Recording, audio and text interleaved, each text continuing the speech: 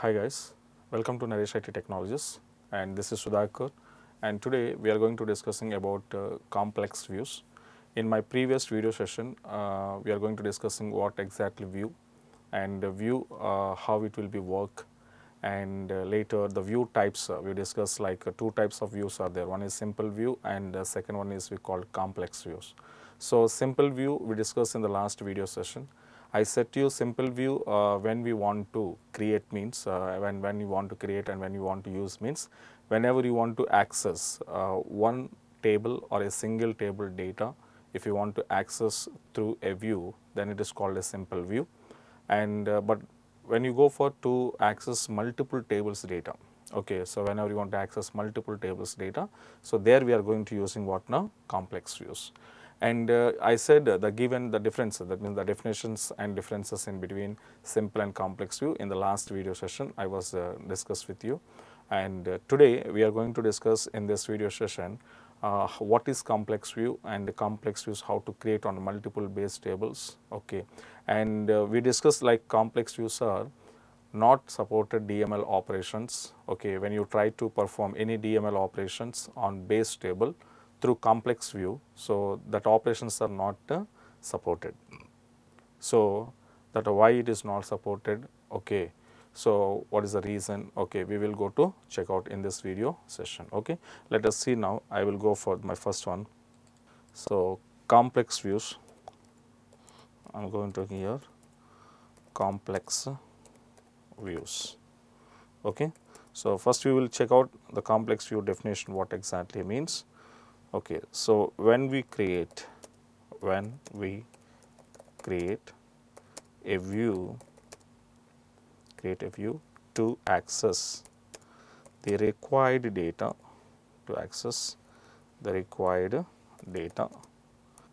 from multiple base tables at a time.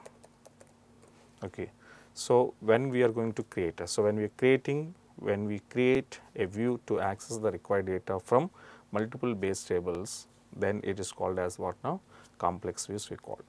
But what the problem here, and what is the problem here means, complex views doesn't support DML operations. So it can support only one operation, that is select statement, but it cannot support DML operations here. Okay, so complex view supports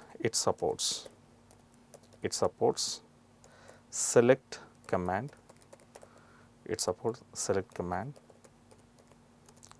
only. Okay, so it supports select command only, but we can't perform. Okay, but we cannot perform DML operations. So DML operations are we can't perform through complex view on base tables. Okay, so this is what simple I can say complex view definition. But either complex view or simple view, anyway, or any type of view, if you want to create, then both are having the same syntax. I am going to taking now, and I just remind your syntax now. What is the syntax means? Okay, create view name. Okay, this view name means either complex view name or else a simple view name, as select star from table name. And table names, because your table name means either you can take multiple tables also. Okay, select a star from table name. So this is what I said, the creation of view syntax. And now we will go for, I will show you the complex view. I said this view is going to accessing the data from multiple base tables now. So that means first I have to prepare the multiple base tables I am going to preparing in my database, and later I am creating a view on the multiple tables and later accessing the data. Okay, while accessing the data, then you can see whether DML operations are supported or not. Okay, let us see now. So I just go to open my SQL Server Management Studio. Okay, later I just connected here. After connected, to take my new query option. Okay. So, let us see now I am going to selecting one database is there, here my class, I selected here my class now. So, just now I just yes, yeah. So, I will select it here my class, and in this my class, okay, in this my class database, first I am going to preparing my base tables. So, I am going to prepare the two base tables I am preparing here. Create table EMP underscore Hyderabad, and here I am preparing so EID and E name I am preparing here varchar of some size, some salary was money data type. Okay, it's one table I prepared here. Same to same second table I am going to preparing now, but I just change my table name because duplicate names are not accepted. So, that is why I am changing here my table name and I am passing here Chennai and to executed now. After that, what I want to do now, the two tables after created, the two tables is created, okay, and these tables are saved into my database my class. I just open this, okay, now yes, fine, okay, the two tables are saved here, one is Hyderabad and one is Chennai, okay, fine. Now, what I want to do, I am going to inserting some data into this base tables, okay, so I just go to edit and we know that how to insert through GUI, and this is what we can say our table, and I will insert it now 101, some name I want to take here, for example, some name Adams 85,000 and 102, I will take James 15,000, 103, I will take here Warner 32,000 and 104, I am taking here Jones, okay, it was for example 18,000 rupees salary. So, these are the 4 employees information I was taken in a Hyderabad table, I just keep it now. In the same pattern, one more table is there Chennai, okay, I just come back and to take edit, and in Chennai also I am going to taking now.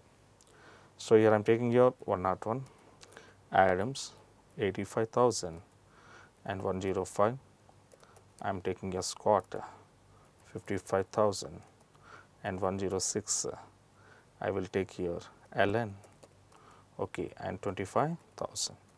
So, these are 3 records, the 3 employees I inserted in this, okay, second base table. And now, I just come back here, okay, the 2 table information was inserted and I just call these 2 tables. So, select a star from EMP underscore Hyderabad, and next one is what now, select a star from EMP underscore Chennai. Okay. So, now what has happened to execute this 2 and see that whatever we inserted the data into your tables now, and this information you can see now.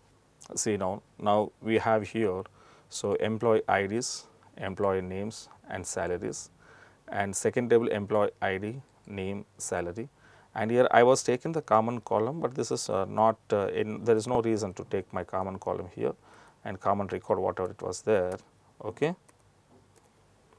There is no, just I am taking here one common record I was taken, but why I was taking means there is no reason here I am taking, but when I want to use set operators, I think we know already, we previous classes we discussed set operators. Set operators, what is happening here?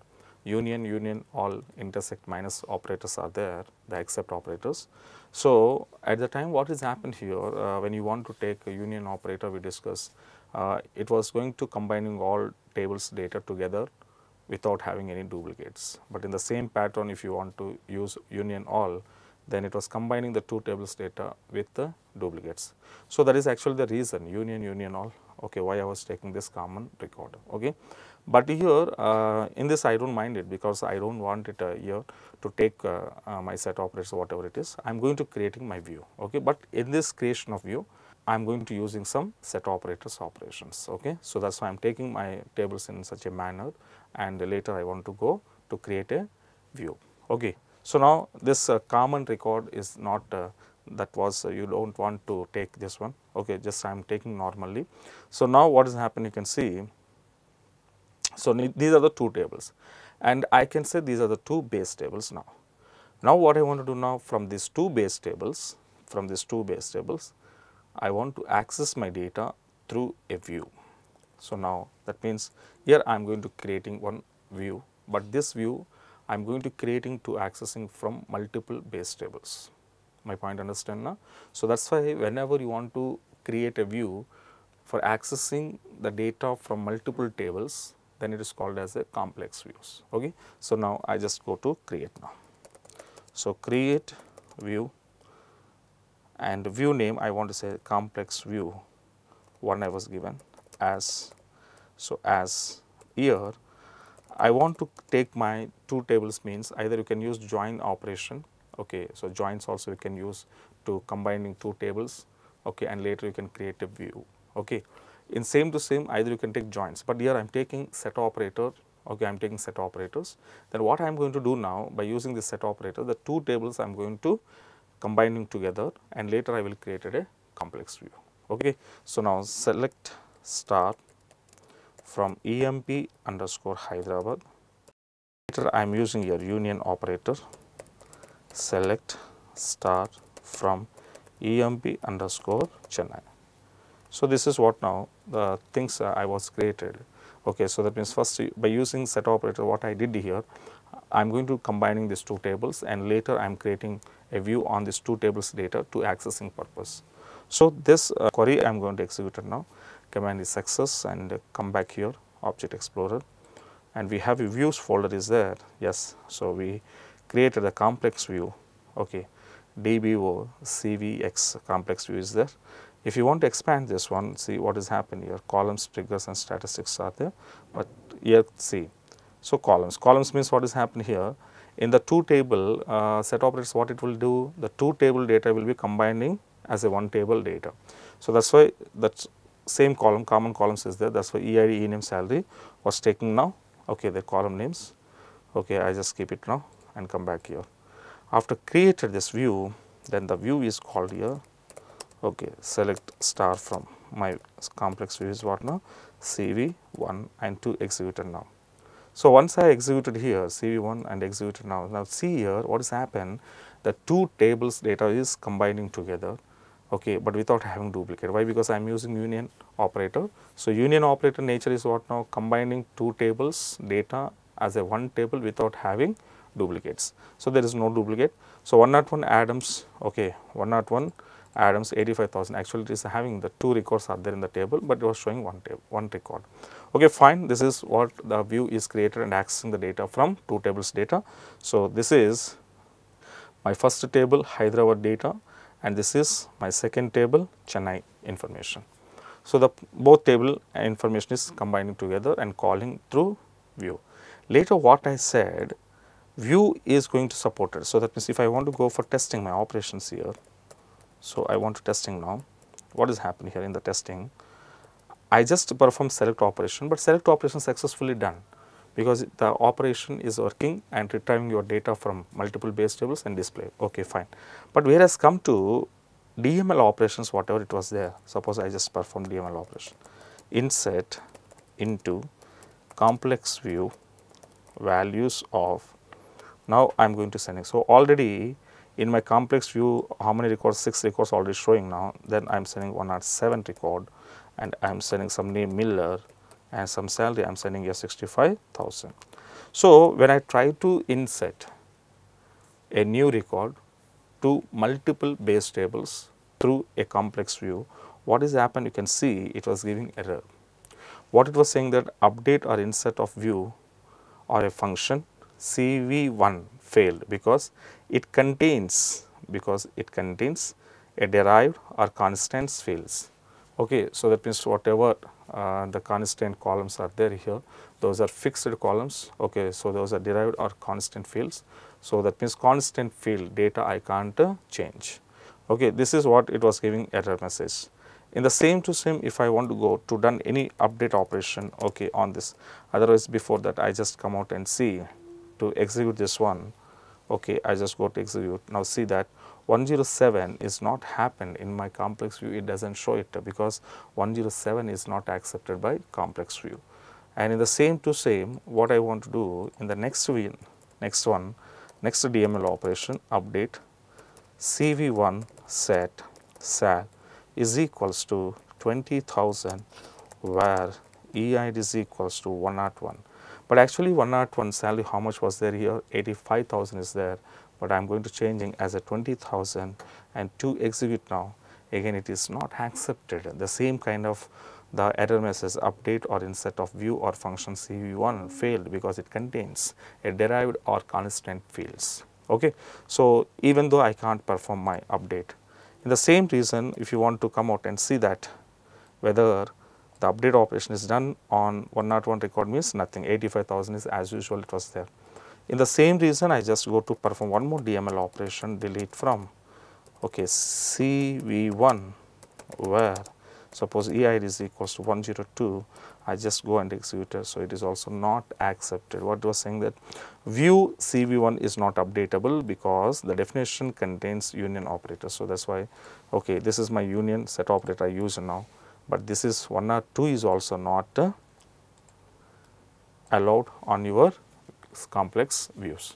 So, that is why what is happening here, the insert, update, delete, these three operations I can't perform on complex view, on complex view through to what now base table. So, this is not possible here. So, that what simply I can say complex views are supported only select statement. Select statement is nothing but what now reading the data. Select statement is nothing but retrieving or reading the data. So, that means complex views is like a reading the data from multiple tables, but it cannot be write. Write means it cannot perform insert, update and delete operations.